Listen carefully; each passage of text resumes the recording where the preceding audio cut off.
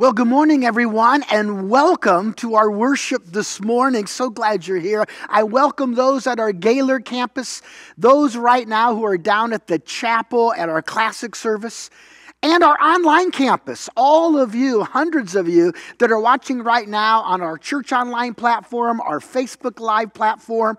And of course, if you're watching right now on our Folks Listen TV broadcast, we welcome you. And those who are listening live on the Eagle 101.5 FM, we have been on that station now for 10 years live every Sunday morning at 9 o'clock. We welcome all of you. Now, obviously, here at our Gaylord campus today, you're watching me via video, and the reason for that is because today I'm preaching live up at our Sault Ste. Marie campus. And I'll be preaching at 9 o'clock and 10:30 up there.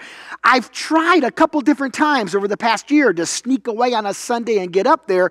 Both times things got shut down with COVID.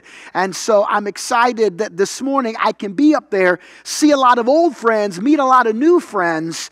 And so it's an exciting time. But this morning at all of our campuses, Gaylord campus, Sioux campus, and our online campus, we are starting a brand new series that I'm calling Giving Church a Chance. And this is a series in which we are going to go verse by verse over the next 12 weeks through the book of Colossians. I realize that today the church often gets a bad rap. In fact, I bet almost every one of you know someone who might say something like this: well, I follow Jesus, but I'm done with church. Or you know someone who might say, I don't even care about Jesus, and I certainly don't care about the church. The church gets a bad rap, and to be honest, we brought a lot of that on ourselves. But I have some core values about the church. Let me start by sharing two of them with you. I believe, number one, that the local church is the hope of the world. Why? Because we're the only ones God's given us the message that can change someone's eternity. But along with that, I believe that there's nothing like the local church when the local church is working right. And when is the local church working right? The local church is working right when its full focus is on Jesus Christ. That's what the book of Colossians is all about. We're going to learn how to be a church that's working right because our full focus is on Jesus Christ. Now, I want to begin this morning by reading the first 8 verses of the book of Colossians. And I want to invite you at our Gaylord campus, down at our chapel service, our online campus. Would you stand with me in honor of the Word of God as I read? Now, I would encourage you, the book of Colossians is only 4 chapters long. I encourage you, why don't you try to read it every week over this 12-week series? At the end of the series, you would have read it 12 times. That's a challenge for you. I want to begin by reading the first 8 verses, and here's what it says. Colossians 1, beginning in verse number 1. Paul, an apostle of Christ Jesus by the will of God, and Timothy, our brother. So Timothy is with him where Paul is writing. To the saints and faithful brothers and sisters in Christ who are at Colossae, grace to you and peace from God our Father. Now, as we get to verse number 3, I want you to note something. From verse 3 to verse 8, it's all one long run-on sentence. When you start verse 3, you don't hit a period until you get to the end of verse 8. Follow along. We give thanks to God, comma, the Father of our Lord Jesus Christ, comma, praying always for you, comma, since we heard of your faith in Christ Jesus and the love which you have for all the saints, semicolon, because of the hope reserved for you in heaven, comma, of which you previously heard in the word of truth, comma, the gospel which has come to you, comma, just as in all the world also it is bearing fruit and increasing, comma, even it has been doing in you also since the day you heard it and understood the grace of God in truth, semicolon, just as you learned it from Epaphras, comma, our beloved fellow bondservant, comma, who is a faithful servant of Christ on our behalf, comma, and he also informed us of your love in the Spirit. And finally, we get to a period. I'm telling you, Paul would have failed my high school English class with Miss Hazlitt, who hated run-on sentences. Well, thank you. You may be seated. Now, I want to divide this today into a couple key sections as we introduce this book. First, we're going to spend a little bit of time talking about the author. Then we're going to spend a good chunk of time talking about the audience. And then we're going to spend some closing time talking about the author's admiration for the audience. So let's start by talking about the author. It's very obvious in the text who it is. It's the Apostle Paul. Timothy is with him. Now, as Paul writes this, he is under arrest in Rome. He would have been under house arrest. He would have been responsible for funding a little apartment to be in. They didn't have big jails back then. A Roman soldier would have always been with him to ensure he never left the apartment and to be ensured that when it was time for his trial and the emperor called, he would come immediately. And Paul would be allowed visitors during this time. Timothy is there helping to care for him. Paul writes this letter during that time. Now, during that time, he also writes another letter that goes to Colossae. It's the book of Philemon. Then he also writes the book of Philippians during this time, and he writes the book of Ephesians. Now, Ephesians and Colossians are like twins. In fact, 1/3 of the words in the book of Colossians can be found in the book of Ephesians. They both talk about the church. Ephesians focuses on the body of the church, which is the people, you and I, while Colossians focuses on the head of the church, which is Jesus Christ. Remember, there's nothing like the local church when the local church is working right, and the local church is working right when it's fully focused on Jesus Christ. So Paul is the author. Now, you want to make sure you make a note of something, and that's this. There is no indication anywhere in the Bible that Paul ever visited Colossae. No indication. If he did, that's not recorded in the Bible. Keep that in the back of your head. Let's look now at the audience. Who is Paul writing to? Now, we're going to break this down into several categories. Number one, we're going to look at the city. Then we're going to look at the church. Then we're going to look at the corruption that was taking place. And then we're going to look at the core, the reason for Paul writing this book. Let's start by talking about the city. Now, the city of Colossae is located about 100 miles inland from the city of Ephesus. It's all in the region of that day called Asia Minor. Today we would call it Turkey. And Ephesus is the capital city. Ephesus is a port city. It is a very important city. Colossae is located 100 miles inland. Now that's going to be important in just a minute, so tuck that away. Colossae is located in what's called the Lycus Valley, a beautiful valley. And there's main trade routes that go through it east to west and north to south. And with the city of Colossae, there are two other key cities that are all located right together. You've heard of the twin cities, Minneapolis and St. Paul. This would be the trilogy of cities. You have Colossae. Then you have a city called Laodicea. You should be familiar with that. It's one of the churches that Jesus writes to in the book of Revelation. And then you have another city called Hierapolis.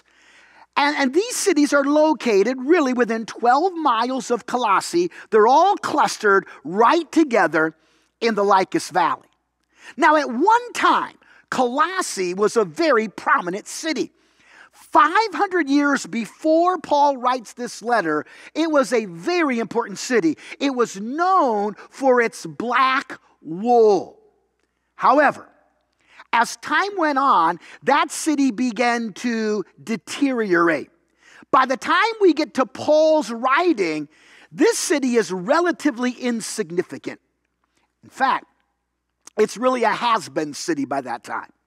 Now, if you go to the Lycus Valley today, you can see the excavated ruins of Laodicea. You can see the excavated ruins of Hierapolis, but you will find very few stones excavated from Colossae. It was primarily a Gentile city, but there was a fair number of Jews that also lived there. Now, how did the church get started in Colossae? Well, I already told you. Paul did not start the church there. There's no indication that Paul ever visited there. But he did have an indirect hand in the starting of this church. Let me explain how. Remember, Paul takes 3 missionary journeys. At the end of his 3rd journey, Paul will spend 3 years in the city of Ephesus. That's why I told you earlier, you must remember the city of Ephesus. Colossae is 100 miles inland. Now, during the 3 years that he's in Ephesus, for a while, he preaches daily in the synagogue until they shut him down. The final 2 years, he preaches in a more Gentile area, a Greek area, and the Bible teaches us that as he preached there, the gospel went throughout all of Asia Minor. Let me read it to you. It's found in the book of Acts, chapter 19, beginning in verse number 8. Here's what it says. And Paul entered the synagogue. This is in Ephesus. He continued speaking out boldly for 3 months, having discussions and persuading the Jews about the kingdom of God. But when some of those Jews were becoming hardened and disobedient, speaking evil of the way, and that's what they called Christians in that day, before the people, Paul withdrew from them to the school of Tyrannus. There in the school of Tyrannus, for 2 years, he would preach daily. And here's what it says happened as a result.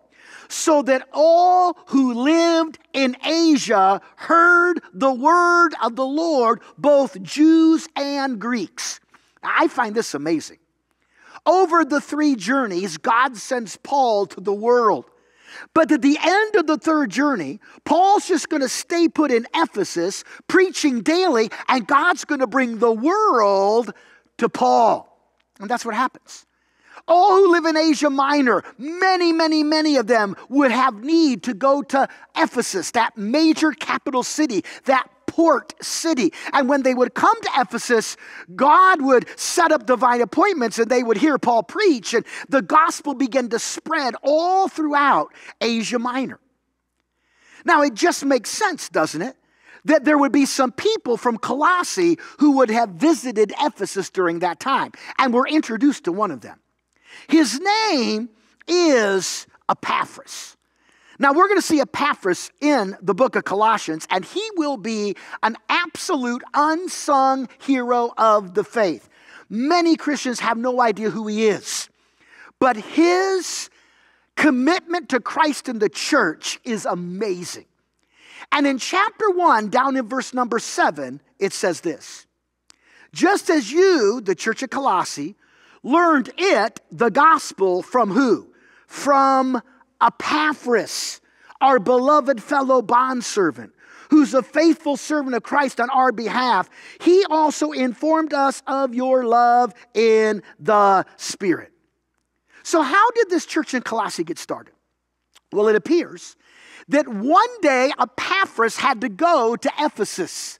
And in Ephesus, God set up a divine appointment. Epaphras hears Paul preach, perhaps gets to talk to Paul one-on-one, and Epaphras gets saved. He puts his faith in the death and resurrection of Christ. He goes back to Colossae and he starts a church.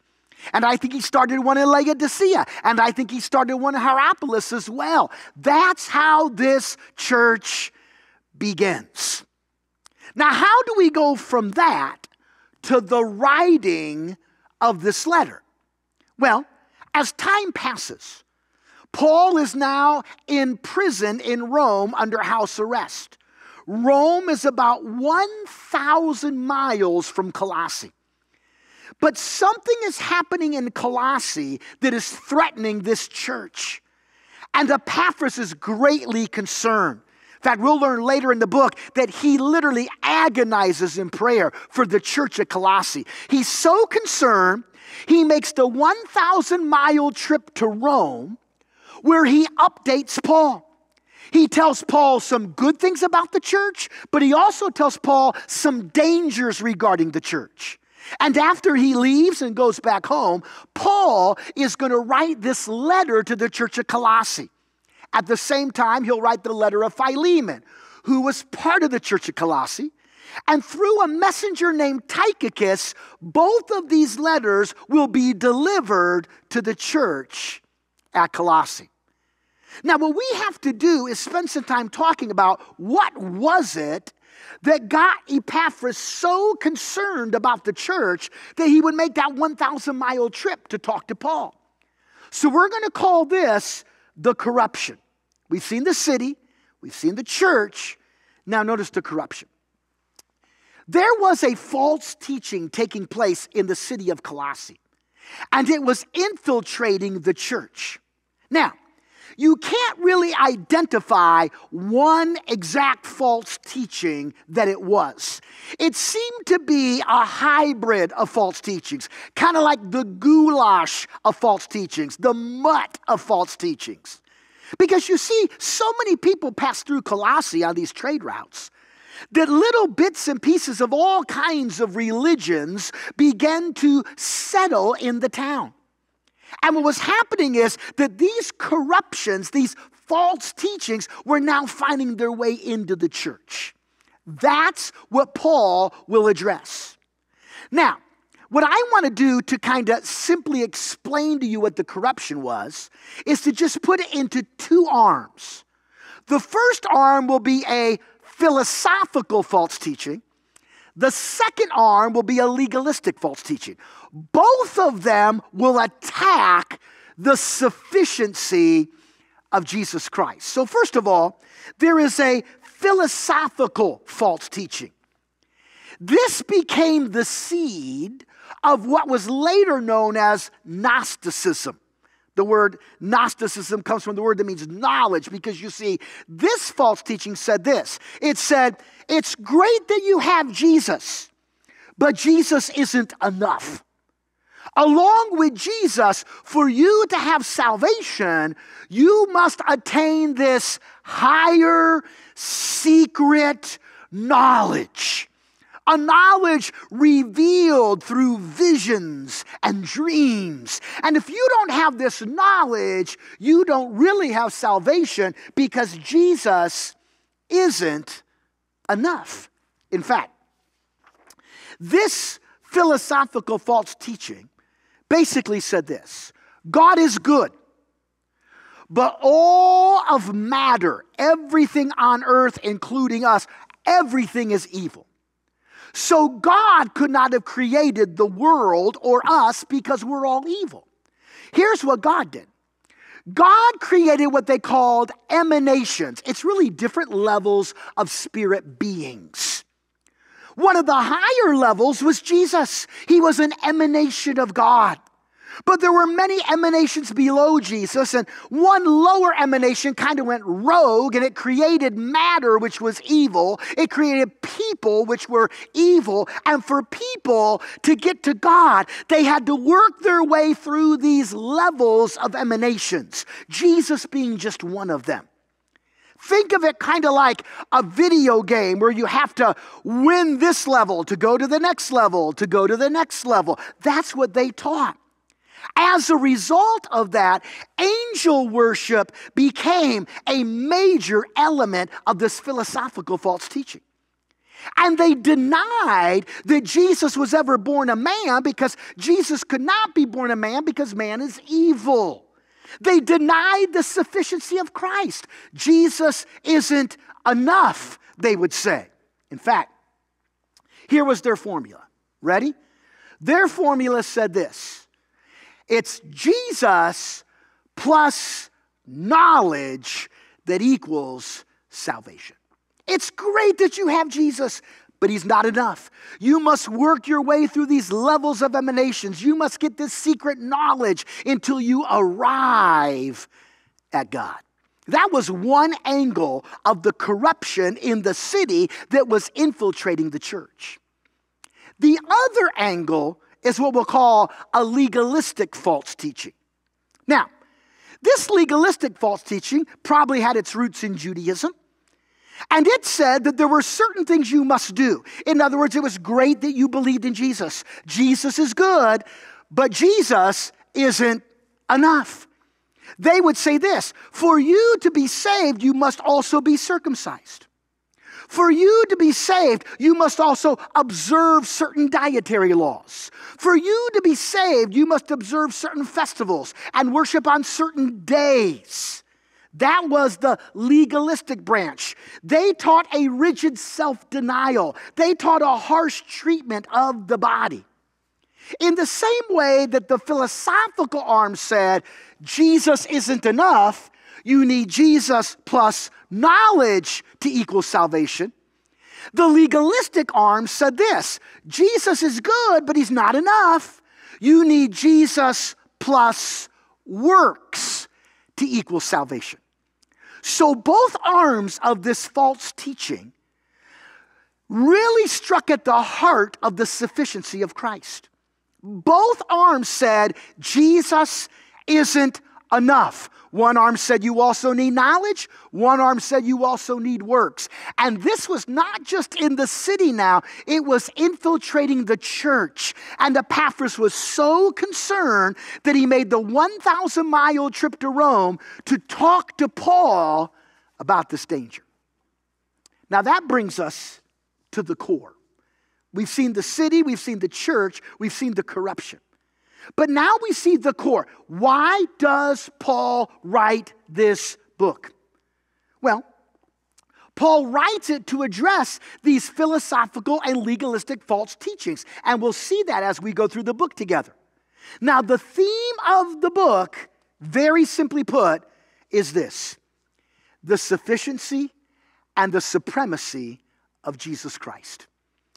While these false teachings said Jesus wasn't enough, Paul writes this amazing 4-chapter letter to say, folks, listen, Jesus is enough.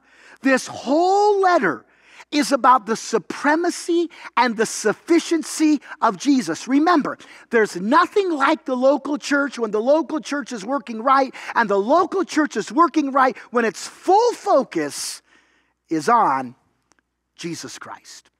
Well, that's just the first 2 verses. Now, let's spend just a few minutes tackling this long run-on sentence. Verses 3 down through verse 8. We really already said 7 and 8 talking about Epaphras. So verses 3 through 6 become the key now. And we're going to call it the admiration. We've seen the author. We've seen the audience. Now the admiration. You see, before Paul gets to the doctrinal part of his letter, he wants to share some personal thoughts with this church.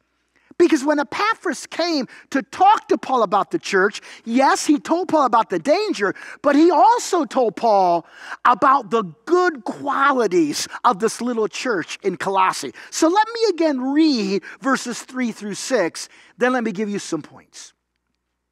Paul says, we, that would be him and Timothy, we give thanks to God, the Father of our Lord Jesus Christ, praying always for you. Now, that doesn't mean they were always praying. The Greek grammar would be that when they were praying, they were always giving thanks.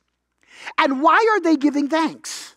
Since we heard of your... Now, wait a second. How did they hear? Through Epaphras, remember? He went to Rome. He told Paul.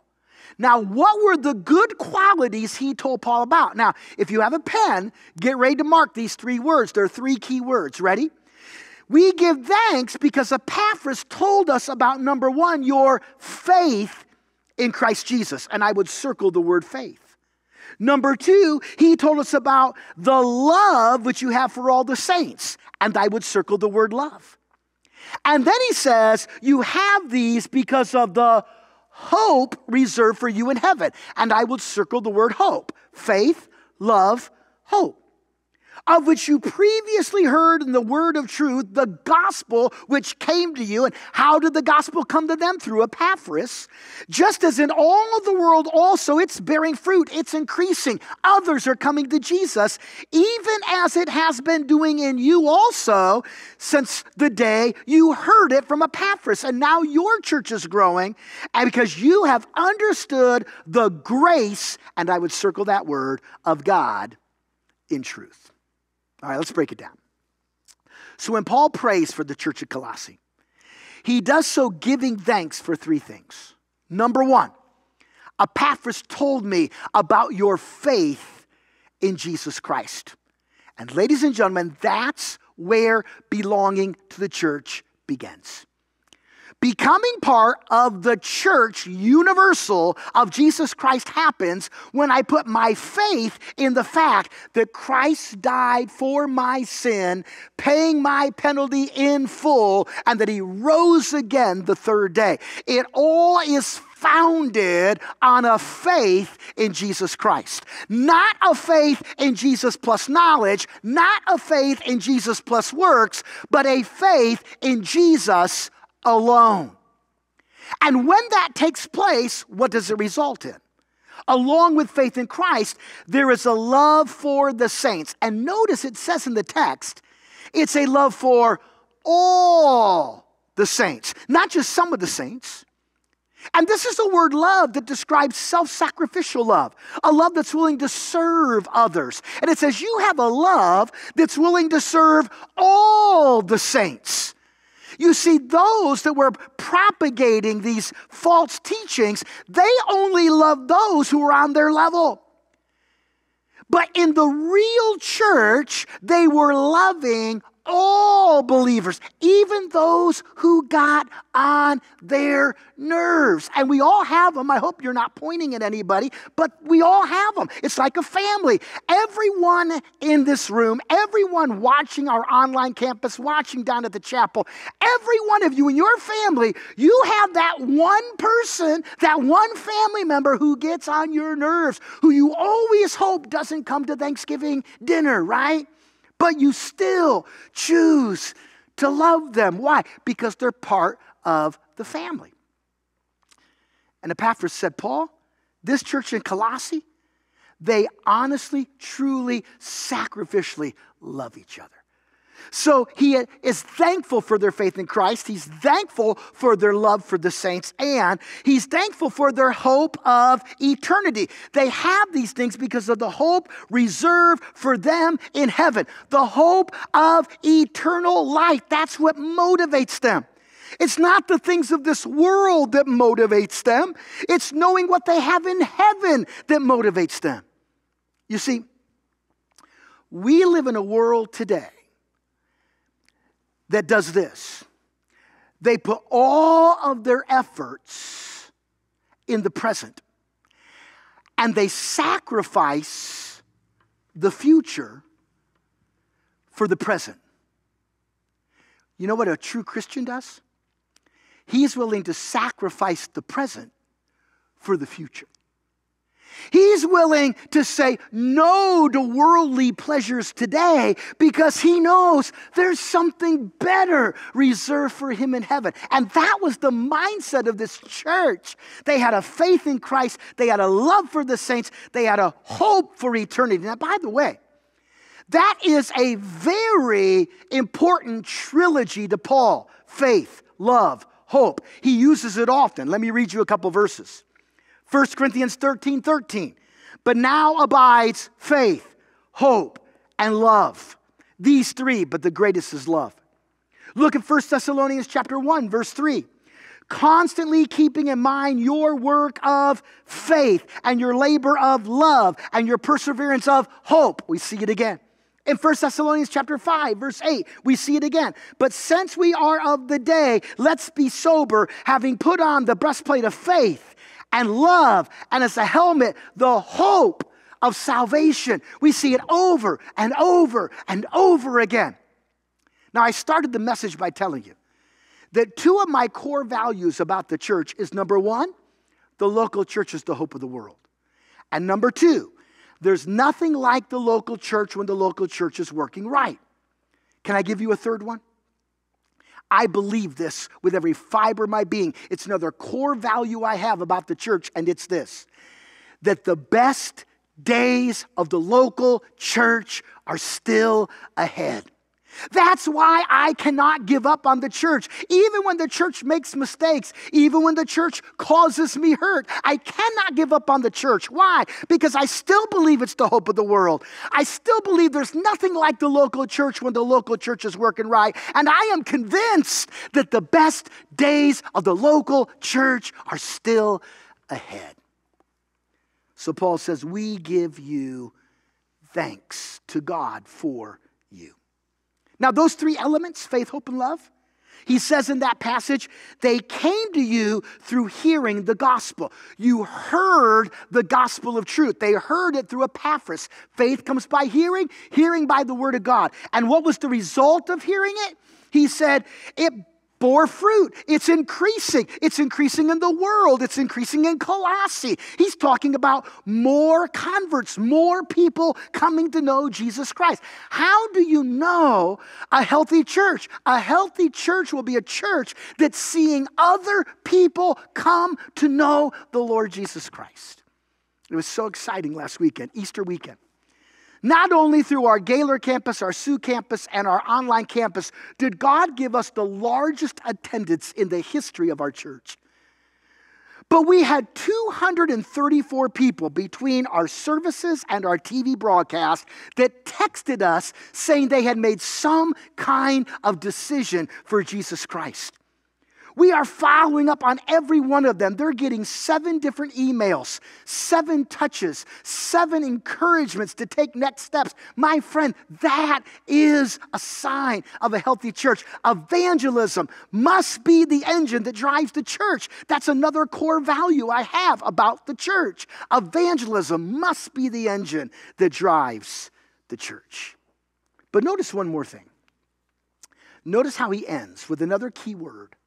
We saw faith, we saw love, we saw hope. The other key word is grace. He said, you understood the grace of God in truth. Now, why is this important? Here's why. Because one arm of this corruption was saying Jesus isn't enough. It's Jesus plus knowledge. Another arm of this corruption was saying Jesus isn't enough. It's Jesus plus works. And Paul's reminding us of something very important. He's reminding us that our salvation doesn't come through knowledge. It doesn't come through works. It comes through grace. God giving to us what we don't deserve. Ephesians 2, verse 8 and 9. For by grace you have been saved through faith, and this not of yourselves. It is a gift of God, not of works, so that no man can boast. You see, my friends, one arm of this corruption in Colossae that was seeping into the church said it's Jesus is good, but he's not enough. It is Jesus plus knowledge that equals salvation. Another arm of this corruption that was seeping into the church said Jesus is good, but he's not enough. It's Jesus plus works that equals salvation. Do you know what Paul is saying in the book of Colossians? He's saying both of those are wrong. Don't buy into it. Don't go that direction. Paul says, let me give you the real formula. The real formula is this. It's not Jesus plus knowledge equals salvation. It's not Jesus plus works equals salvation. The real formula is this. It's Jesus plus nothing that equals salvation.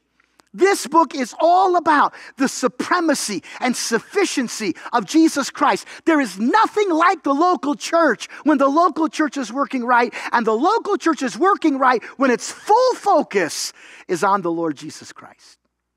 Let me end with this. I remember being in a conversation one time with someone, a skeptic, and they made this statement. It was an emphatic statement. They said to me, I feel sorry for you Christians. I said, really? Why? And here's what he said. I feel sorry for you Christians Because all you have is Jesus. All you have is Jesus. My friend, can I just end with this statement? If you have Jesus, you have it all. And that's what the book of Colossians is all about. There's nothing like the local church when the local church is working right. And the local church is working right when it's fully focused on Jesus. Because it's Jesus plus nothing that equals salvation. If you have Jesus, you, my friend, have it all. Would you stand with me for prayer? And Father, I'm so thankful for this amazing book, the book of Colossians. I'm so thankful that over the next 12 weeks, we're going to be able to really build on the beauty of the church and see why we need to give the church a chance. We're going to discover together that there's nothing like the local church when the local church is working right, and the local church is working right when Jesus is its full focus. May Jesus be our full focus here at E-Free Church, because if we have Jesus, we have it all. And I pray all these things in Jesus' name. Amen. Well, thanks for being with us today. We're going to now close our time in some worship. Let's worship the Lord together.